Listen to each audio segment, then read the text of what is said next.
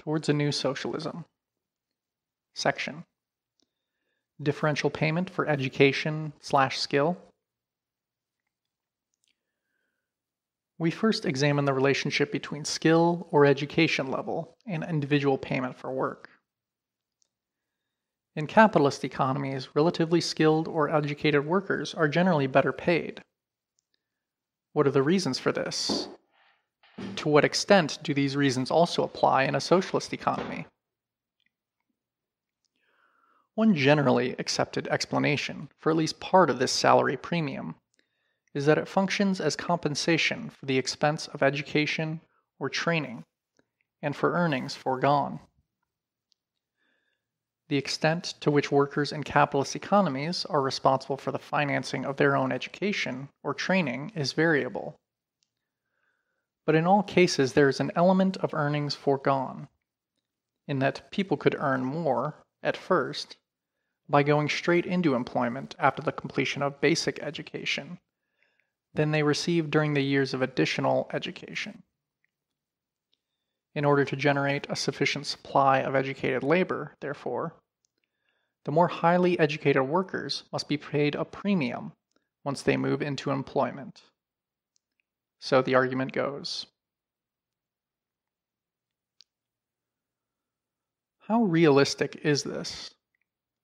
Is it really a sacrifice to be a student compared, for instance, to leaving school and working on a building site?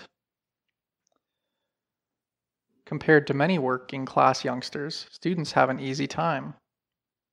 The work is clean, it is not too demanding. There are good social facilities and a rich cultural life.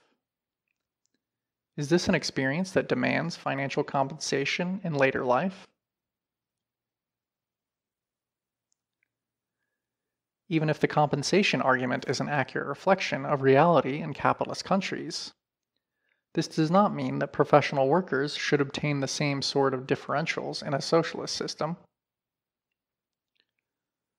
The costs of education and training, then, would be borne fully by the state.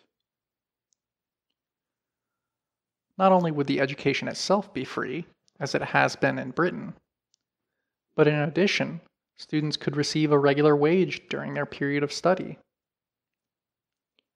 Study is a valid and socially necessary form of work. It produces skilled labor as its output, and should be rewarded accordingly.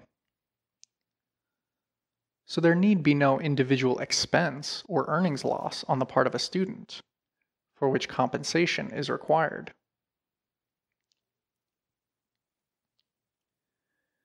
In present-day society, the class system prevents a large part of the population from ever reaching their full potential.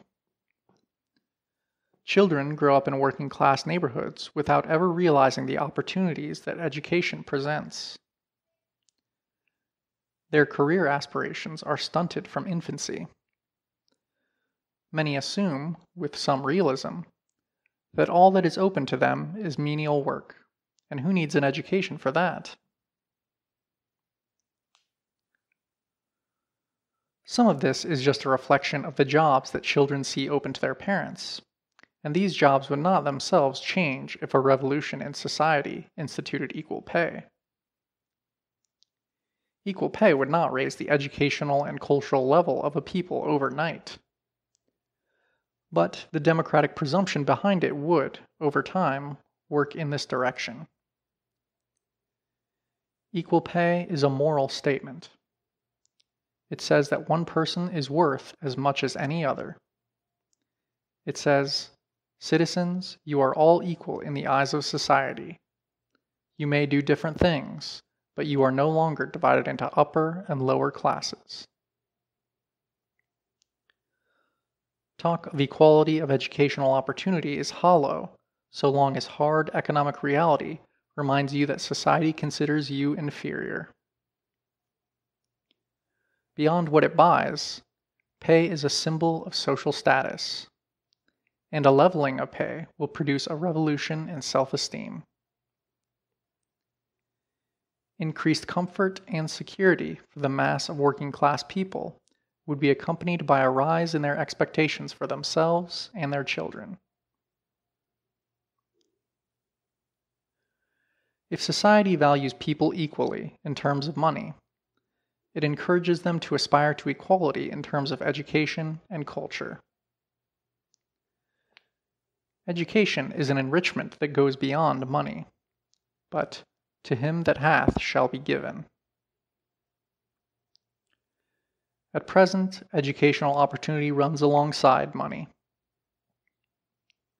Once working class people win economic equality, they will have the confidence to seek cultural and educational equality for themselves and their children. In the process, a huge economic potential will be liberated. Human creativity and ingenuity is our ultimate resource. Develop that through education, and economic progress follows. End of section.